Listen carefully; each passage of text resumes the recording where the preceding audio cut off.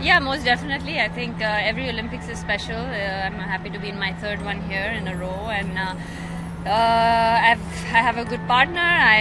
She's really excited. I think to be here as well, and yeah, we're looking forward to our first match tomorrow.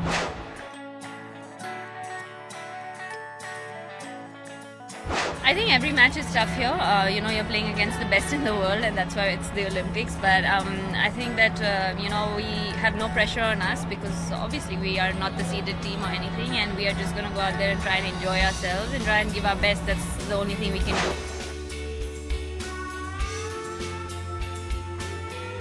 It's been great. We've got a good, lots of sessions in. We've played over the last 4-5 days. We practiced together, and me and her, me and Rohan as well, and we're looking forward to it.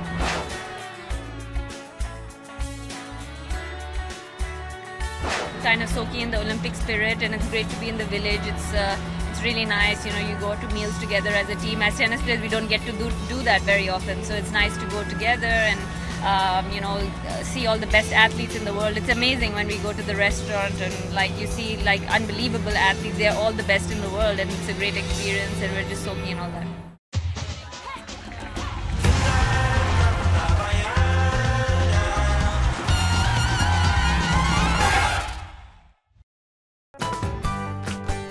Hotstar, go solo.